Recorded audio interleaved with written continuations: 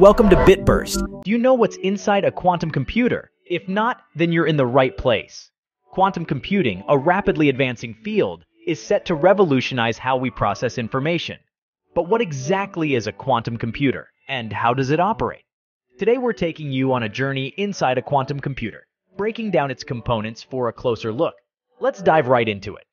Quantum computers, unlike their classical counterparts, leverage quantum mechanics to process data. They use quantum bits, or qubits, instead of binary bits. A qubit, thanks to superposition, can be 0, 1, or both simultaneously, enabling quantum computers to handle vast computations concurrently. Additionally, qubits can be entangled, meaning a change in one instantaneously affects another, regardless of distance. This feature amplifies the computational prowess of quantum computers. So, while classical computers are potent, quantum computers introduce an entirely new dimension to computing. Now let's explore the core principles of quantum computing: qubits, superposition, and entanglement. A qubit, the fundamental quantum information unit, can be 0, 1, or both simultaneously thanks to superposition. This quantum phenomenon allows a qubit to exist in multiple states concurrently, much like a coin landing on its edge, enabling quantum computers to process numerous possibilities at once. Entanglement, another quantum marvel, links qubits. A change in one qubit instantly affects another, irrespective of the distance between them, allowing quantum computers to process information in ways classical computers can't.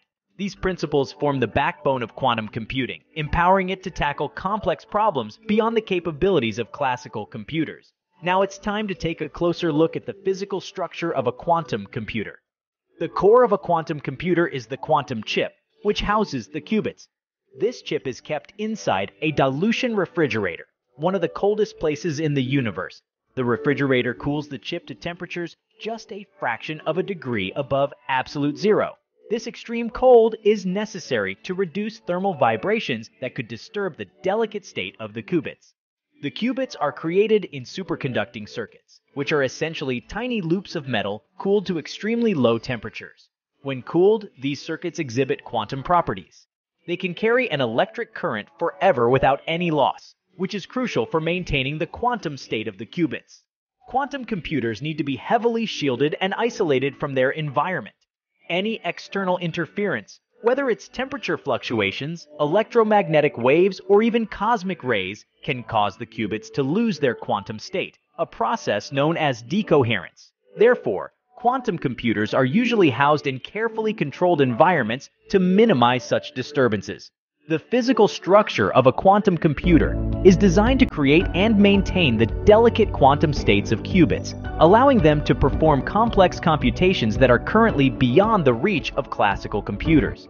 In a quantum computer, qubits are manipulated using precise microwave pulses. These pulses can change the state of a qubit, put it into a state of superposition, or entangle it with other qubits. By carefully controlling these pulses, a quantum computer can perform a wide range of computations.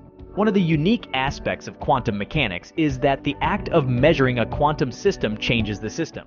When a qubit in a superposition state is measured, it chooses either 0 or 1, and the superposition state collapses. This is why quantum computations are carefully arranged to perform as many operations as possible before the final measurement. One of the biggest challenges in quantum computing is maintaining qubit coherence. Coherence refers to the ability of a qubit to remain in its superposition state. Any disturbance can cause a qubit to lose coherence and collapse into a classical state, a process known as decoherence. Error correction in quantum computers is also a complex issue. Due to the delicate nature of quantum states, errors can easily occur.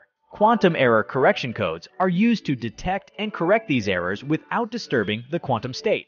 However, implementing these codes is a significant challenge and is one of the key areas of research in quantum computing. Quantum computing is in its infancy, but is progressing quickly. The technology could revolutionize various fields, from material and drug design to optimization of complex systems and cybersecurity. However, there are hurdles to overcome. Maintaining qubit coherence, scaling up the number of qubits, and error correction are significant challenges. Also, while quantum computers currently require specialized environments, the emergence of quantum cloud services could make quantum computing more accessible in the future. The road ahead is filled with challenges, but the potential is truly astounding. As we continue to unlock the secrets of the quantum world, we edge closer to a future where the impossible becomes possible. But what do you think of quantum computers? Will they change the face of the world we live in? Let us know in the comments section. If you enjoyed this content and are eager for more, please like, share, and subscribe to BitBurst. Until next time, keep exploring, keep questioning, and keep imagining the future.